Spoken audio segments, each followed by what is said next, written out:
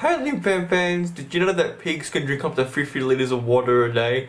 And this is another episode of LUQOTW, the show where I ask a question and the first person to answer it correctly wins. But before I get to this week's question, we're going to answer last week's question. The question was, what's this picture pun? Sam Bernard says Golden Gay Time. Keishi says Watchman, Bro Time, Man Time, and Guy Time. And the correct answer is Golden Gay Time! Congratulations to Sam Bernard. He's doing congratulations to you.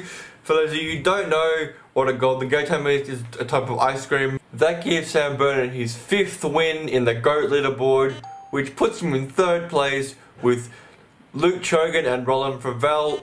And his first win in this year's WOTY, which puts him in 1st place with Harris Smart, Stephen Armitage, and Tylee Hines. Let's get to the thesis question, and the question is, what kind of beer shares its name with a virus? Let me know in the comments below.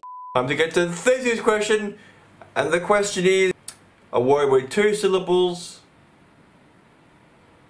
For those of you who don't know how this works, is that I give a clue for each syllable, and then when you put both syllables together, you get the word. This week, however, it will be a bit different. Instead of giving you guys clues to the syllables, I'm going to have a sentence, and the sentence will have missing words. Jim was a very awful man, so at the end of his life, he went to 1st syllable and 2nd syllable, a man with horns. And he asked Jim, what's your favourite thing to wear? Jim says, it was the answer. So basically, you've got to figure out what the 2 syllables are. So the 1st syllable is called 1st syllable, 2nd syllable is called 2nd syllable, and then when you work those both out, you'll get the answer, which is the last word in the sentence. So what's the word? Let me know in the comments below. Thank you guys so much for watching this week's episode of LUQOTW. I hope you enjoyed it. If you did so, be sure to click like, subscribe to my channel so you can catch next week's episode, find out the answer to this week's question, and get a new question. And I'll see you guys very soon with a react video.